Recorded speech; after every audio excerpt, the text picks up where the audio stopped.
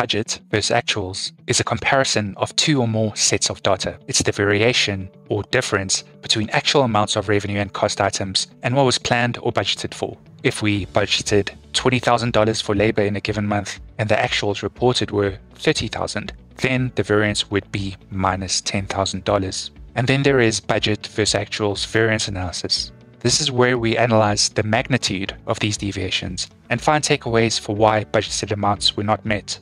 If, as per our example, labor costs came in higher than budgeted amounts, the onus is on us as FP&A professionals to determine why this has happened. Here, you would start asking questions like, did employees take advantage of overtime? Would it have been better if the company outsourced certain job functions?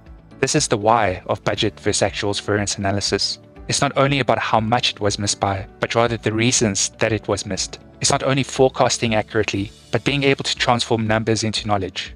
But these reasons could be wide-ranging and are particular to your company and circumstance. So for the purposes of this demo, we'll not go through these qualitative aspects, but rather focus our attention on the modeling component, which begins by setting up financial statements.